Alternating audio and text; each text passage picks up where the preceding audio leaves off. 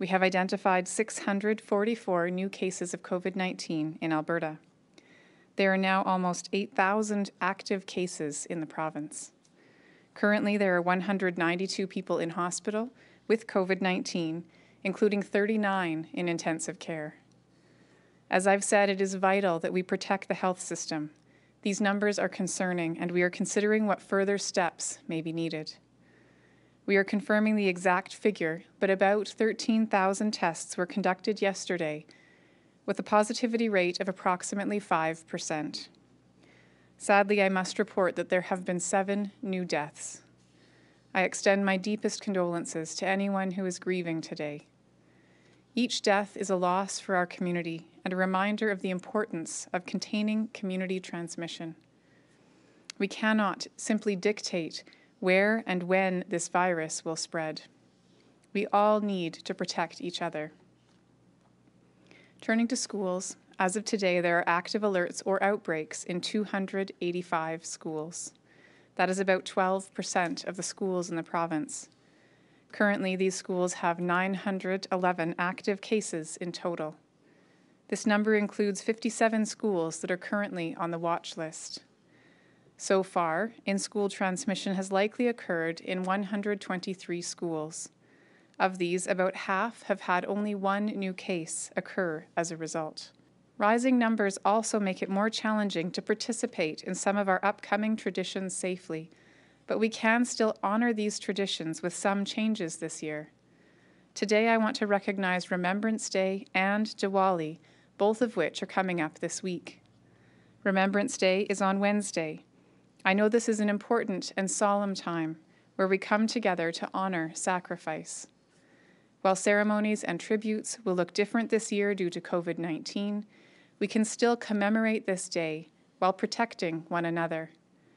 A number of annual large-scale events throughout the province have moved to a virtual format, and many legions will be holding smaller gatherings for their members. I encourage you to participate virtually if possible. For those organizing ceremonies or events this week, please respect gathering limits both indoor and outdoors. And remember, smaller is better right now. In Alberta, like some other places around the world, we implemented measures very quickly in the spring, and because of how quickly we acted, we really didn't see significant spread here. We saw nowhere near the numbers of hospitalizations that we could have seen, and in some ways I think that we are a victim of that success. So what we know about COVID is that it can grow very quickly, that the transmission rates can change within a matter of weeks, and it can take off. So the earlier that we put in measures, the lower we can contain it.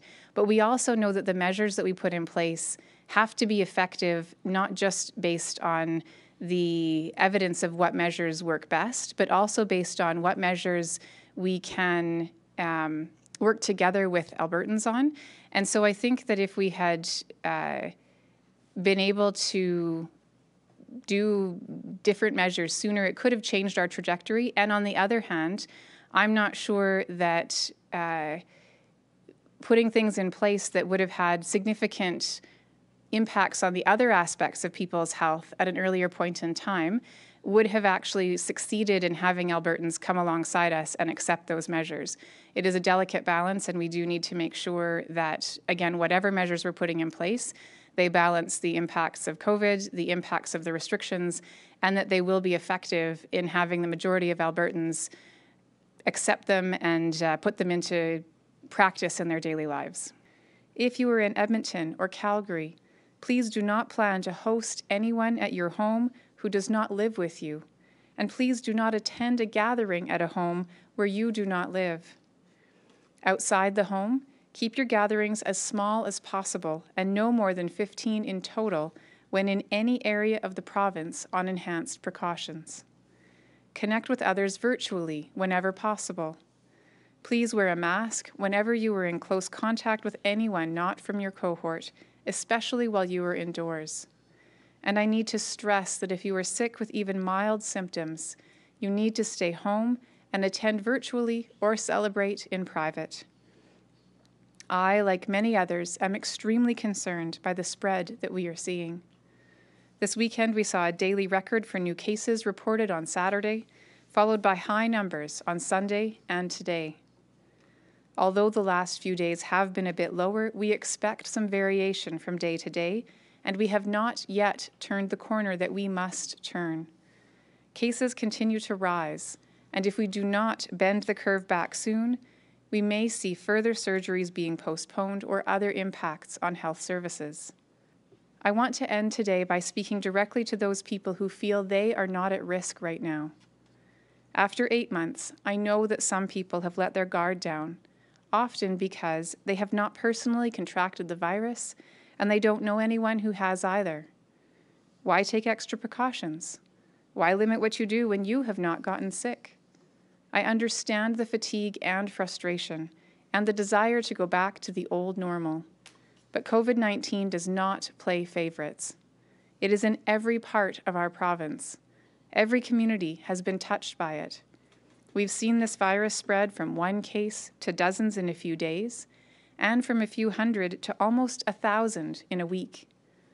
If you have not gotten sick, and if you don't know anyone who has, then you must do everything possible to keep it that way. We all have a role to play in suppressing transmission, and together we have the power to lower our case counts.